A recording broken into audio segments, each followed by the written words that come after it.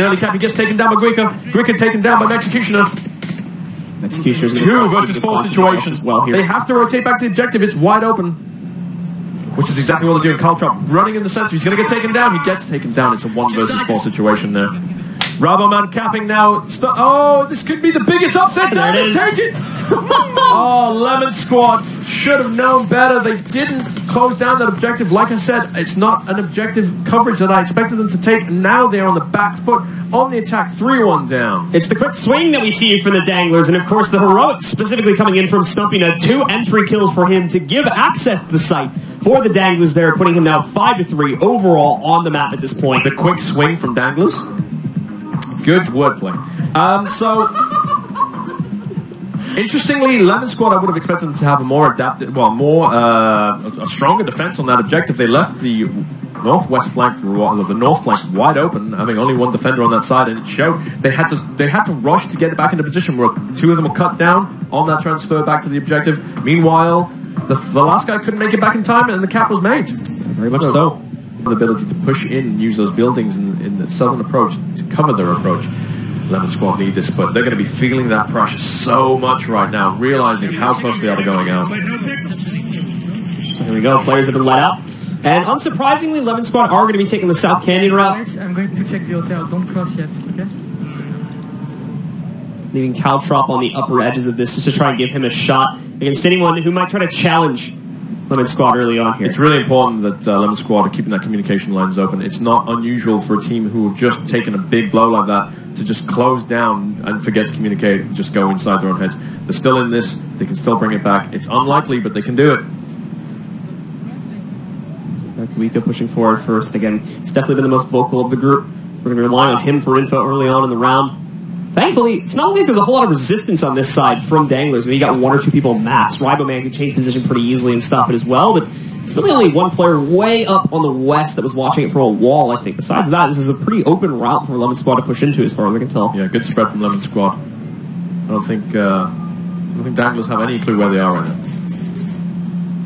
So Pulse has already made his way towards the start of the village. South Guard area there. It's a commonly called South Guard because it guards the valley exit from there. So he's falling back. He's made some noise. We're not really sure what he's doing. Luella takes down Ravnak though in the first pickup. Lemon Squad down to 4 players. They are 4 people away from going out right now. The Danglers still sitting patiently in their positions here. No reason to panic as they get, especially now with a man advantage in their court.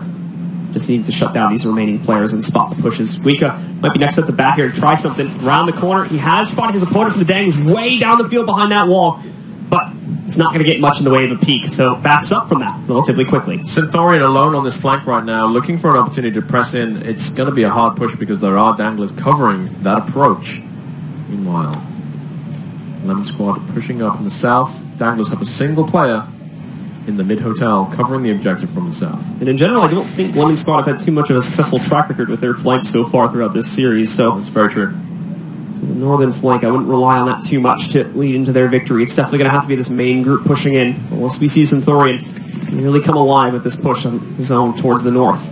It's such a hard push to make.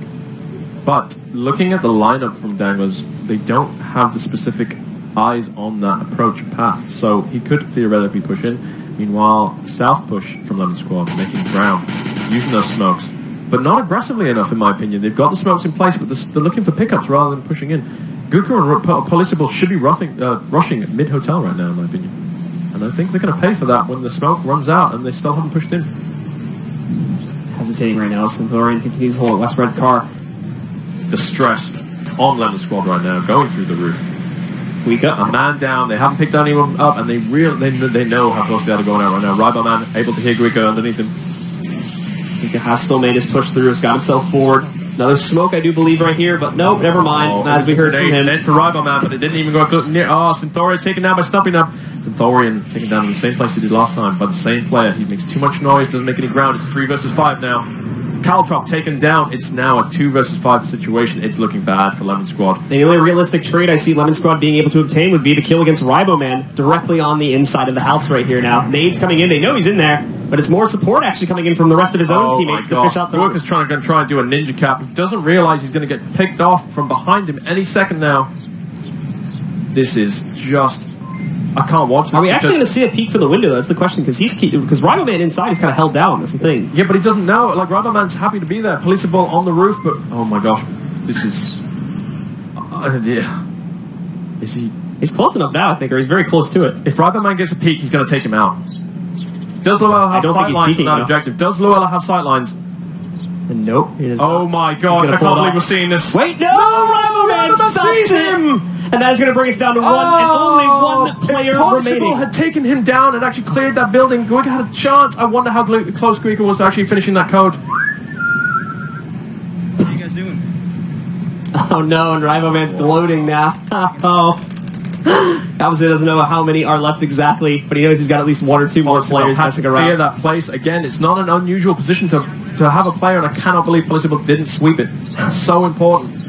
They had an opportunity there, and it's gone. With a minute 20 left on the clock, 5 enemies left, and it's over. Lemon Squad are out. Danglers are through. The only EU hope of securing the 3rd position.